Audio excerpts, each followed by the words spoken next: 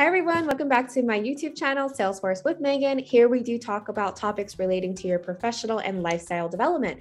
So for today, we're going to be talking about a link tree. And what is that, you may be asking? It's an easy way to be able to showcase all the social media platforms that you are currently on. And then outside of social media, it's a way to be able to showcase your portfolios or your projects. And this particular video will really touch and focus on those in the tech industry. The first is going to be through your mobile device, or the second, which is my favorite, and I heard about this from the CEO of Gaggle when we did our resumes video, which you can check right up here. And that is going to be through a business card. And now that in-person events are back and they're starting, and as you know, networking is super important and you want to stand out when you are just handing off your resume, it'd be great to be able to add something else to that mix. So again, if you do want to find out more about how you can get that QR specifically on a business card, don't forget to check out the video that I did with CEO's Gaggle down below in the description. So for today, we're going to be giving a quick tutorial on how to create your link tree and then how it would look both on the desktop and mobile device. So let's go ahead and get started. So here we are on my LinkTree page. This is going to be my account. I'm going to be demoing from here just quickly how to add a link, how to be able to remove a link, and also how it would look on the front end for a user. So as you can see right here, this is the iPhone and it reflects into how it would showcase for somebody that was checking out your LinkedIn tree. You can see all of my social media accounts, and if somebody was to click on any of these links, because the URL is already entered on the left side, they'll be automatically directed to, let's say, my LinkedIn account. So again, super easy and convenient for somebody if you were able to give them that URL or to actually have them scan that QR code.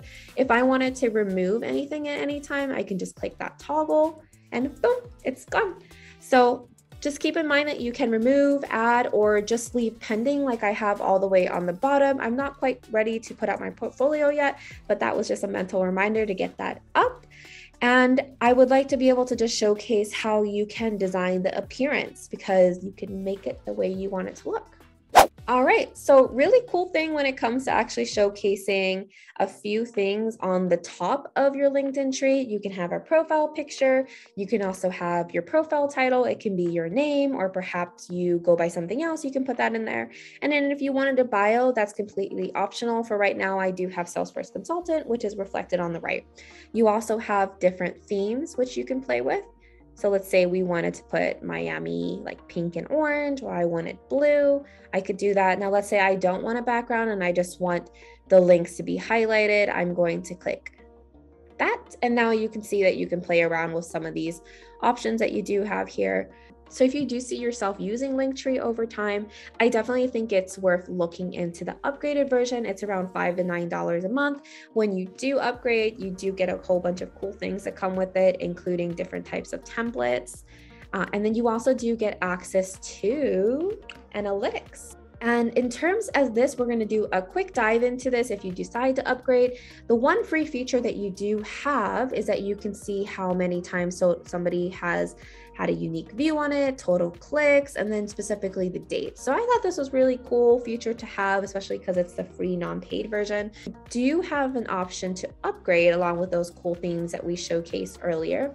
You do have the ability to have a commerce section, which means if you're selling a course, if you're selling an ebook, for example, you would be able to track the selling rates through here, what specific dates people were tracking from, and then moving down, you would have the locations which people are tuning in from.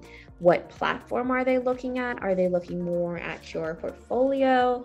What's being touched? What's being not? So you can kind of edit as you go over time. You can also see what device are people looking at. Are they coming in and looking from the mobile device? Are they coming in through a desktop version? So then if you scroll down, you have some other options as well. So really cool features that do come along with the paid version. I absolutely love LinkTree. I have already decided to use it for my first in-person live event. So now moving forward, if I do meet somebody, I'm going to be showcasing the QR code to them from my mobile device and going to be tracking the analytics from moving forward.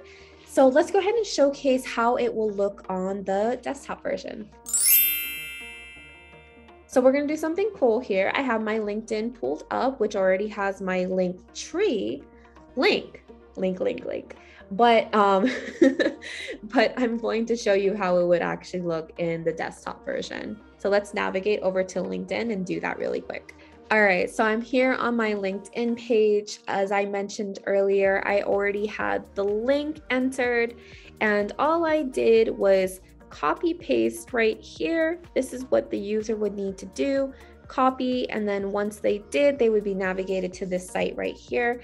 And then moving forward, they can find out a little bit more about you.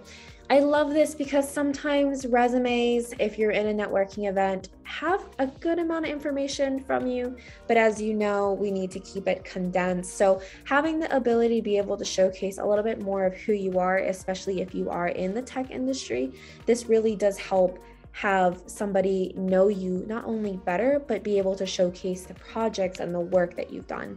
And I would like to show you, if I was to click on one of these links, what would happen. So here we are. You've been navigated by clicking on that link to my professional blog. And it's as easy as that. If you are interested in finding out more about LinkTree, if you had additional questions, just go ahead and put it below.